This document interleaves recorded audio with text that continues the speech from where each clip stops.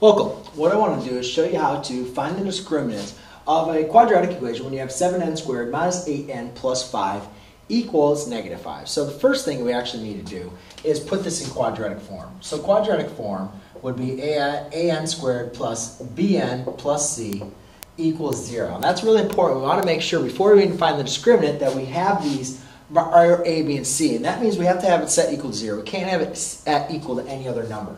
So the first thing I'm going to do is I'm going to add 5 to the other side. So I have 7n squared minus 8n plus 10 equals 0. And now remember what we're going to do is the discriminant comes from the quadratic formula. So I'm going to set this up just like I do the quadratic formula. And when I take the square root, the number that's inside that square root is going to be my discriminant that's going to tell me kind of the behavior of the solutions that I'm going to be looking for.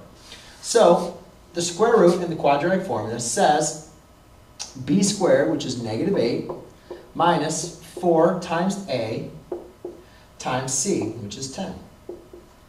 So I need to go ahead and take a look at this and see what my answer is going to be. So I have 8 squared, which is going to be 64, minus negative 4 times 2, which is going to be 28 times 10, so it'll be 280.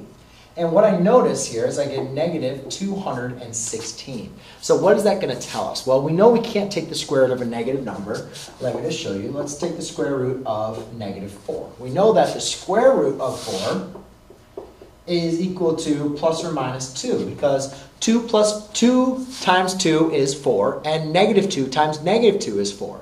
However, there's no two numbers that are exactly the same that you can multiply to give you negative 4.